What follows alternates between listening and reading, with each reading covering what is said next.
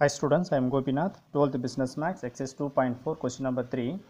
Integrate the following with respect to x, cos 2x plus 2 sin square x by cos square x னு கொடுத்துக்கிறாங்க. So, இந்த term integrate பண்ணுற course நம்ம என்ன செய்யணும் first cos 2 யோட formula entry பண்ணிட்டு integrate பண்ணுறப்போ sum solve பண்ணுறது ஈஸியாக இருக்கும். So, இந்த இடத்துல cos 2x ஓட formula entry பண்ணுறேன். That is cos 2x is equal to the formula is 1 minus 2 sin square x. So, இந்த formula entry பண்ணுறப்போ sum solve பண்ணுறது ஈஸியாக இருக்கும். So, ஆனால் இந்த formula choose பண்ணிக்கிட்டேன். So, is a trigonometry formula. So, இந்த entry பண்ணுங்க.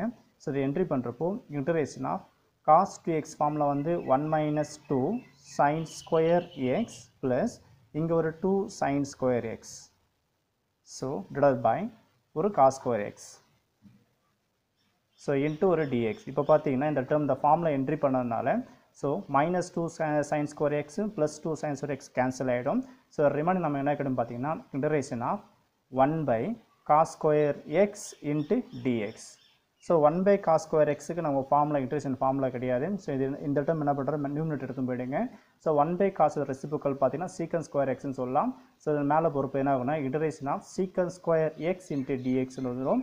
So, integration of secant square x ஓட formula பார்த்து tan x.